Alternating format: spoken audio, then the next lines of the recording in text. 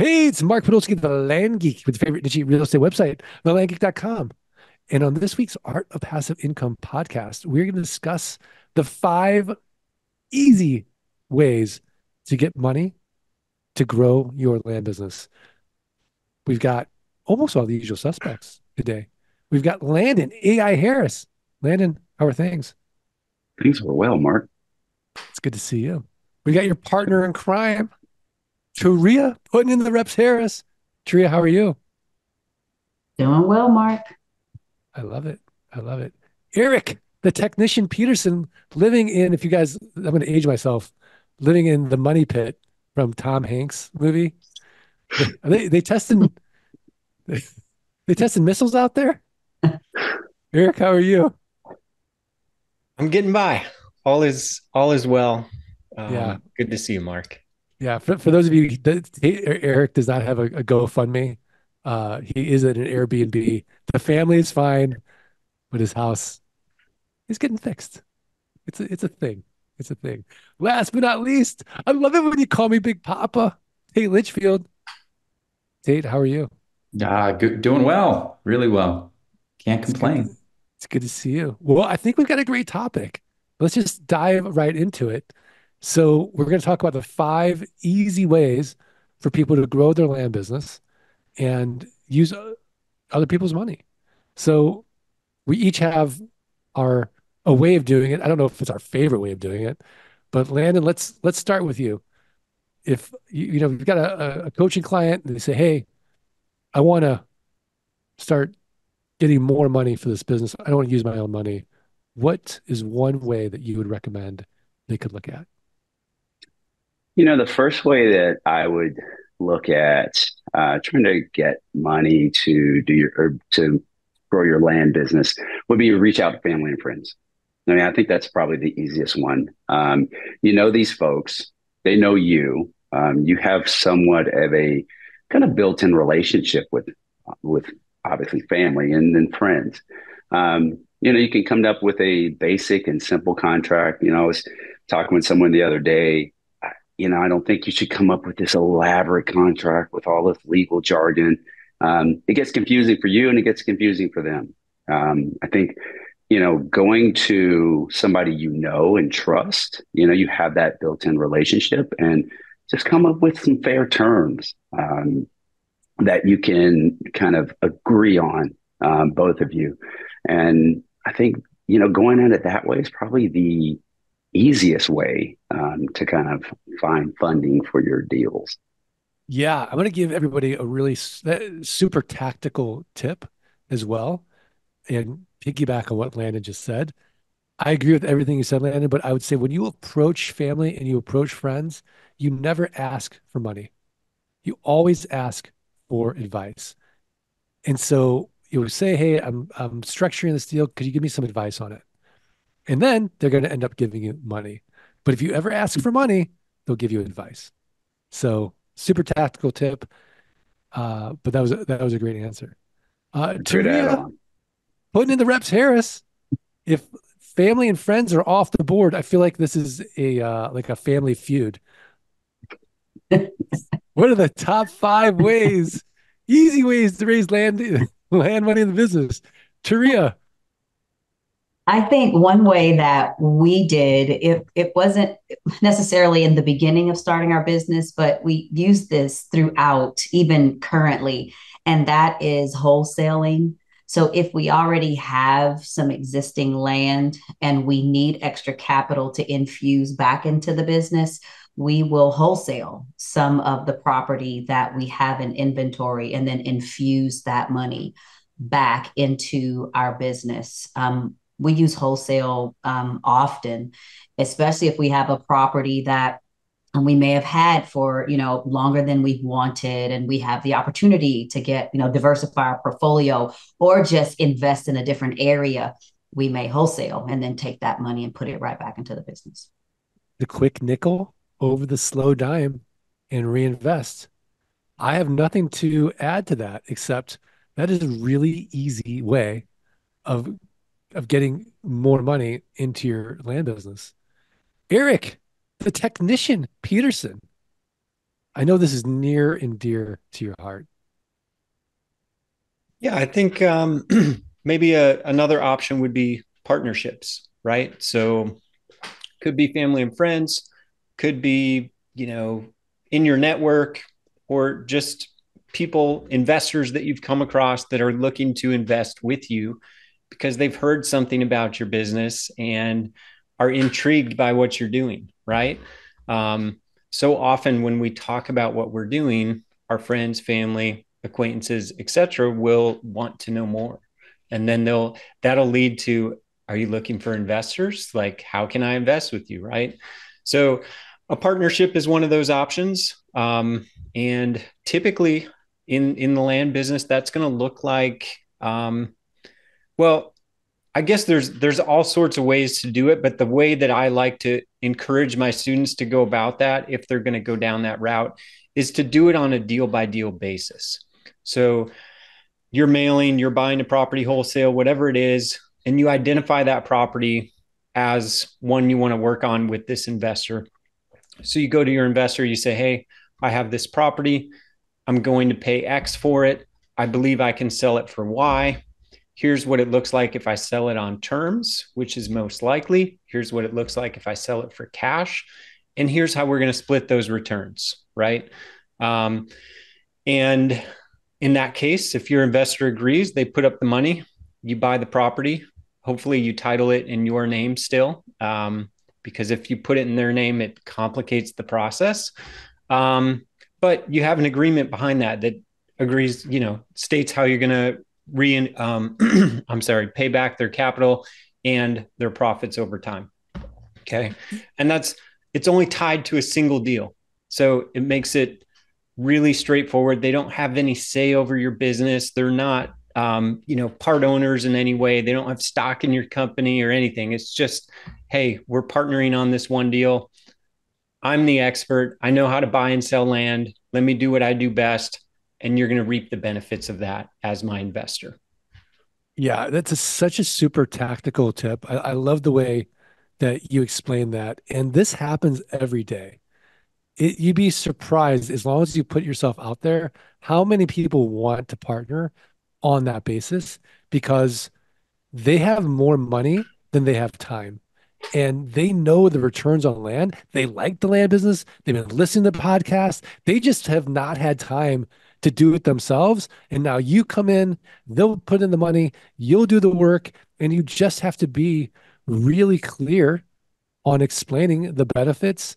And I mean, like 6,000 times, I've never lost money on a land deal. I'm not saying you can guarantee the return, but get pretty damn close. I mean, we make our money on the buy. So it's a really, I mean, again, an easy way to get other people's money to fund and grow your land business. I love it when you call me Big Papa. Number 4, survey says. Traditional forms of like capital raising. So you got things like a HELOC, you could get a small business loan, things like that. And the reality is this may not be perfect for everyone. This is, not an approach that I would typically recommend for most people, simply because the other methods already described are a little bit easier, in my opinion. They require a lot less paperwork, and it's more on a relationship, build. But there are institutional loans out there that you can perhaps qualify for and go after that will give you money. And at one point, it was really, really cheap money to go out and grow your small business. And that's not a bad option for sure. And the truth is, land investing is capital intensive, right? So I don't care whether you're coming to the land business with $5,000 to buy property or $5 million. The one thing that both of those dollar amounts have in common is at some point in time, you will run out.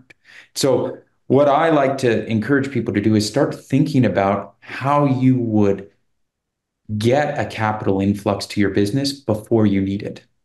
If you decide when it's, like I need capital tomorrow to start this process, you're in trouble because this is a relationship build, right? Like if you're going to go ask a friend for advice, which would hopefully lead to money, they don't want the first time, you don't want the first time they're hearing about this to be when you're in desperate need of raising capital. So this is a process that starts early on. Think about it frequently, often, and don't be embarrassed to talk about money. I mean, at the end of the day, that's the key here. Is society has kind of made it, you know, one of those topics that's a little less savory. But the reality is, when you're doing well, like you said, people want a piece of that. And if they can hitch their wagon to you and you give them the opportunity, they're probably going to take you up on it.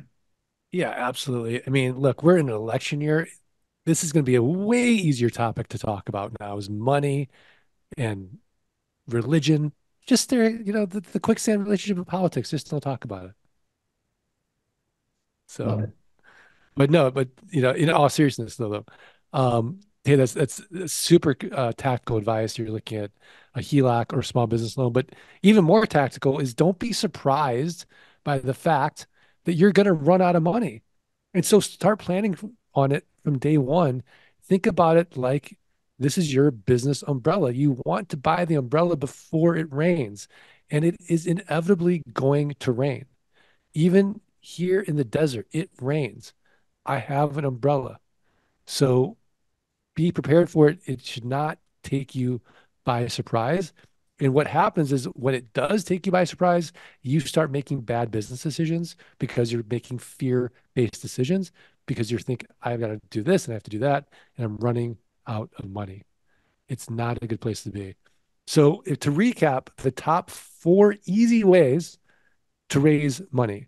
We've got friends and family. Flip a wholesale deal. Go for that quick nickel instead of slow dime. Do it on a deal by deal basis with an investor, and they'll keep doing it with you. Look for traditional ways, home equity line of credit, super easy with the bank.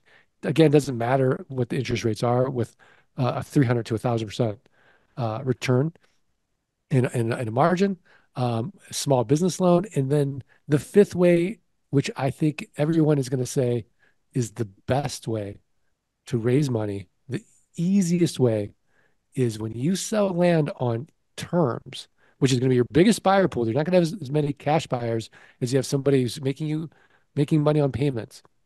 And let's say you've got $100,000 note portfolio that's bringing in, say, $2,000, $3,000 a month in passive income. Sell that note portfolio 50, 55 cents on the dollar, whatever you can get for it. It's typically going to be about 50 cents on the dollar because that's the market. And take that $50,000 and redeploy it. When you look at the math, it is absolutely irresistible. When you look at it from an emotional standpoint, no one wants to do it because they don't want to see their passive income drop. But the math is unbelievably compelling when you look at it from that aspect. So if you can be a little bit less emotional about your passive and build your cash chest and war chest that way, it's the easiest way to do it, and certainly the preferred way, I believe, is to sell that note portfolio if you can stomach a temporary dip in your passive income, because of all the methods, that's going to have the best math attached to it. We should actually do a webinar just on walking everybody through the math of selling a note portfolio and then where to go to do it because it's just so compelling. I know for the coaching clients, we actually did an office hours on that uh, this week, right, Eric? Yep. Yeah. So, but we should probably do something just for the general community as well. Um, maybe not as advanced as what you taught, but something just to educate for sure. Well, I thought this was a great podcast, extremely tactical, but now we're at that point in the podcast where we're going to ask Landon for his tip of the week, a website, a resource, a book, something else actionable for the Art of Passive listeners to go improve their businesses, improve their lives. But before he does that, got to give a shout out to our sponsor, which is Flight School.